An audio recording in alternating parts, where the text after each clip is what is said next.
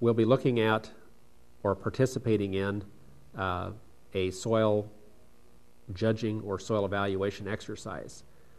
This will be done both in a classroom setting as well as in a laboratory setting. And in the laboratory, in this case, of course, will be a field exercise. And we'll be utilizing the land judging manual that the Conservation District publishes. We'll be going through that process and learning how to evaluate such things as soil texture by feel, being able to identify the types and number of horizons that occur in the soil and where they occur, measuring the slope of the land with an instrument called the Abney level, determining erosion potential of soil at a particular evaluation site, and placing this soil into the appropriate capability class.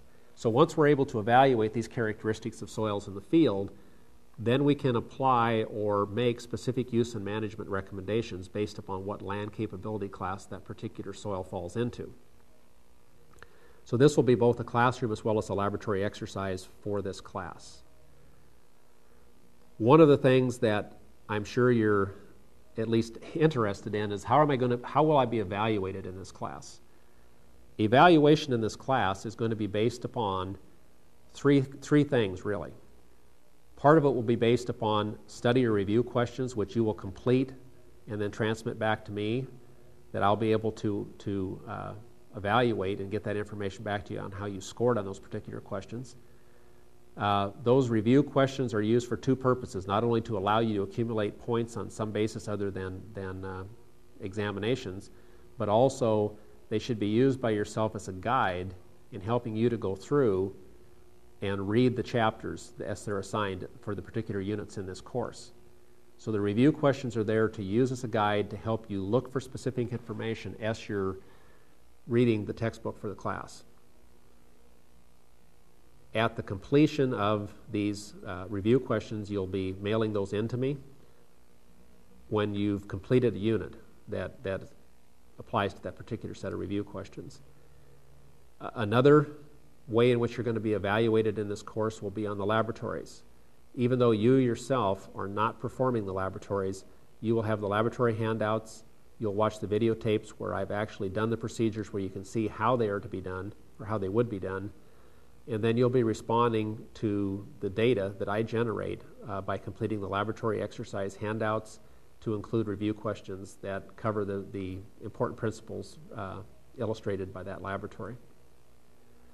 And thirdly, there will be examinations in the course, and those examinations will be proctored for you, or you'll be proctored as you're taking those examinations, and then they will be sent in to me, and you'll be evaluated by those as well. On the course syllabus, I've published a set of grading criteria. I use this as a guide in my day on campus types of courses. I follow this pretty closely, and usually, depending on how everyone's done in the course, I do use a curving factor on the grade. With distance learning students, the criteria there will be similar to that, but basically it will be very close to the grade scale that you see published in the syllabus here in terms of your letter grade being determined by the percentage of points that you obtain in the class. One of the things I'd really like to emphasize is that completeness is important here. When you're responding to review questions, responding to laboratory exercises, or responding to questions on examinations, please be thorough and complete in your answers. I'm not asking you to write a book on each of these review questions, but be sure you read the questions carefully and respond to all parts of that question. Many of these questions will have multiple parts required for you to respond to. So please take the time to read them carefully and not just respond to the first part of the question, but respond to the questions in their entirety. So hopefully from going through this review or the overview or the course syllabus, you now have a good feeling for what types of material you're going to receive in this course, how you're going to be evaluated in this course. And I guess the one thing I'd like to add is that I believe that the study of soils is very fascinating. It's a very interesting science. It's a science that incorporates some basic biology principles. It also involves some chemistry. And although not obvious from going through the course outline today, there is a little bit of physics involved.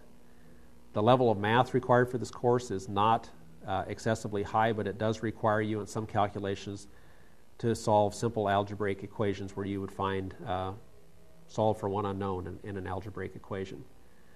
So with that background and information, welcome to AGPR 201, Basic Soil Science Distance Learning course. The next thing we'll go into is the introductory lecture that deals with an overall view of the soils, soil composition, and what it is we're going to study during the progress or throughout the process of this class. Thank you.